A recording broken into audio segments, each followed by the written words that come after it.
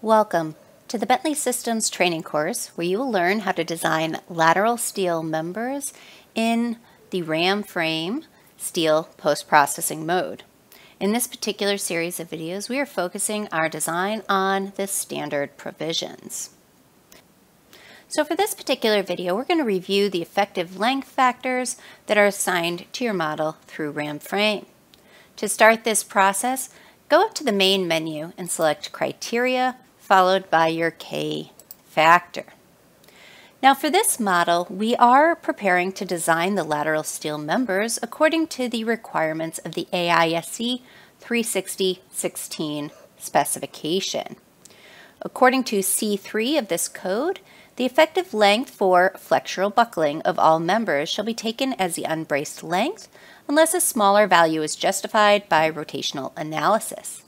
So considering this information, for this particular set of videos, we're going to set the K factor for the lateral steel members as 1.0. Now you can do this on a global criteria option, or if you selected a different steel design standard, you can also assign K factors to individual steel members using the K factor option from the Assign menu.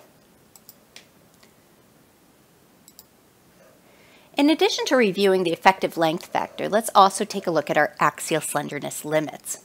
So what we're going to do is return to the criteria menu and select the axial slenderness limits option.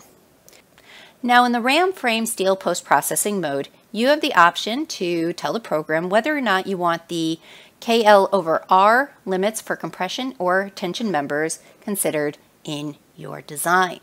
For this particular model, we're going to go ahead and incorporate these requirements and then click OK.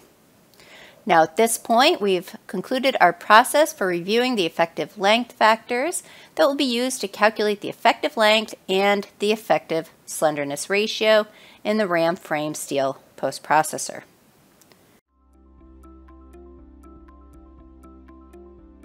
If you found this video helpful, please give it a like. If you want to see more such series, consider subscribing to our channel. Thank you, and see you next time.